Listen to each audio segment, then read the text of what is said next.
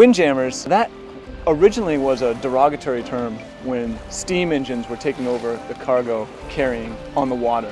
And so boats that were still trying to make it under sail were called windjammers by the steam guys as they motored by.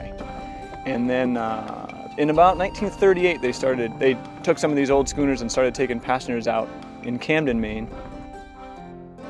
Took the term windjammers and turned it into meaning taking passengers out in a traditional boat.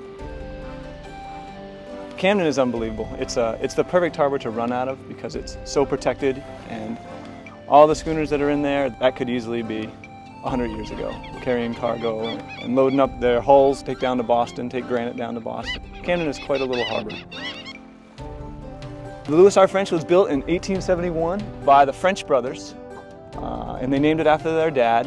It's always carried cargo right up to 1971. In the early 70s, they outfitted it to take out passengers, and we take out 22 passengers. And we do 3, 4, 5, and 6-day trips all summer long. Every trip is a little different. The people are different, the weather is different, the wind is different. That's what makes it exciting for me, is the changes. Excellent. Are we ready to go? We want the passengers to participate in everything we do. We do it all by hand. There's no engines, there's no winches, so we get people hauling up lines, trimming sails, furling sails. If you want to steer, you come right back here and take the wheel from me.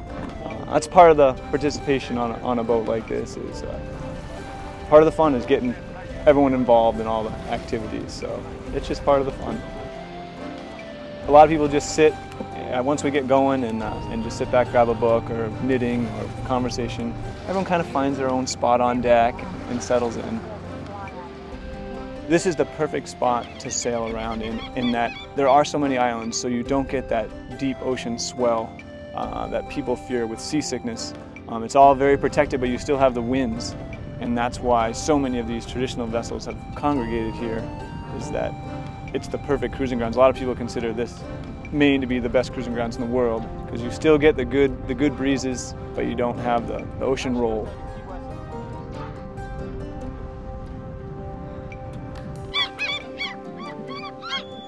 Yes, the brave do go swimming. We use the word refreshing when we go swimming. It's the Gulf of Maine, you know. It's cool, but it feels good. What happened? Oh, I just went into the yawl boat. Everything is fresh cooked every morning, fresh breads, fresh desserts. Salt water seems to stir up appetites, and so there's always plenty of it. And then we have the lobster bake one night, all you can eat lobsters on the beach. It's a highlight of every trip. Isolated island, we anchor right in a cove. We drop the 2 small rowboats and row ashore, light a fire up there, and in a big pot, steam up 60, 70 pounds of lobsters, hot dogs, hamburgers, corn, chip, dips, veggies, the whole thing, and we just sit there right on the beach and eat lobsters. You betcha.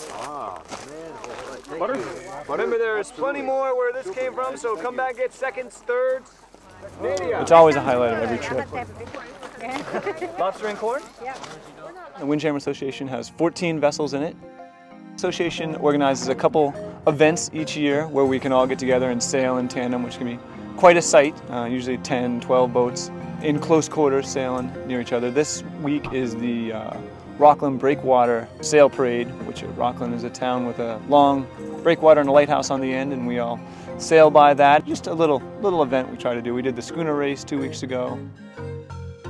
We do a gam, which is when all the schooners get together and raft up.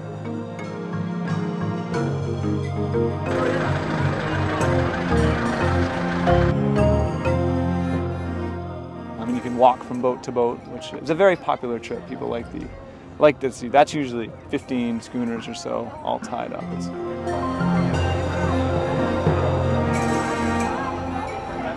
You can't see that anywhere else in the world.